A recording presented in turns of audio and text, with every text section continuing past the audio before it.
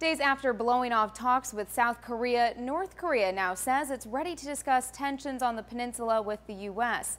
But according to Washington, the North will have to meet a few conditions first. In a statement carried by North Korean state media, the country's military leaders proposed high-level talks with senior U.S. officials to ensure peace in the region and warned the United States should not lose the opportunity that is laid out and should actively agree with our resolute step and good intention. The Obama administration has said before it would be open to talks with North Korea if the country would denuclearize and comply with UN sanctions.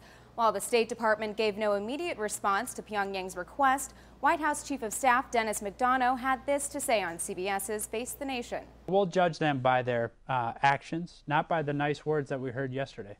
I will say that the bottom line is they're not going to be able to talk their way out of the very significant sanctions they're under now. Per the Wall Street Journal, a North Korean official said denuclearization could be on the table, but building up its own nuclear arsenal for now remains a priority.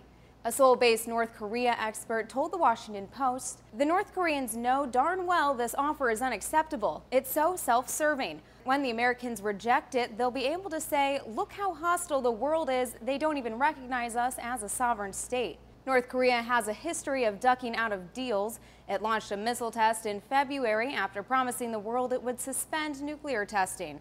Then in March, it declared the 1953 armistice agreement that ended the Korean War invalid. And this latest proposal comes just days after Pyongyang called off a rare summit planned with South Korea, something analysts say follows a pattern. North Korea always likes to cause some tension and raise the perceived value of having talks. And so they'll feel they'll be able to come into talks with a better bargaining position. This would be the second high-level meeting between the U.S. and North Korea since Kim Jong-un took power. During the last round of talks, the North agreed to suspend its nuclear activities in return for food aid, only to later announce plans for long-range missile. For Newsy, I'm Elizabeth Hagedorn.